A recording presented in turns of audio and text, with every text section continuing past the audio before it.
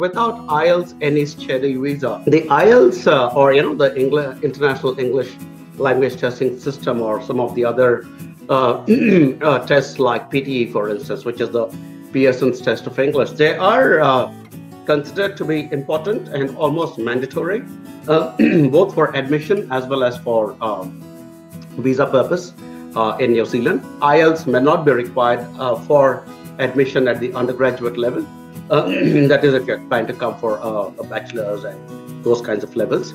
But I think it becomes important at the postgraduate level.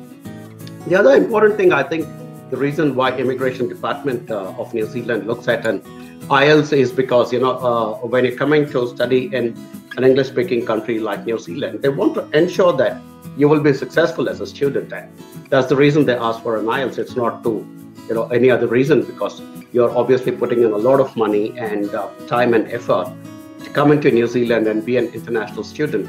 And if you do not have the adequate English skills, which would be, reading, writing, speaking, listening, you're bound to fail. And that's the reason the government would like to test you for English, test you for the affordability, whether you actually genuinely have the money, test you for your sincerity, whether you're a genuine student, a bona fide student in terms of having good, clean, honest, authentic documents.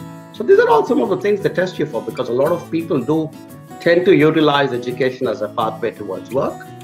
Nothing wrong with it, unless until, of course, such a time that you actually complete your studies successfully first. And then, yeah, sure, go ahead and work, because the government itself is giving a 1, 2, or 3 years post-study work visa. So nothing wrong in coming with the aspiration of working, but not while you're still a student.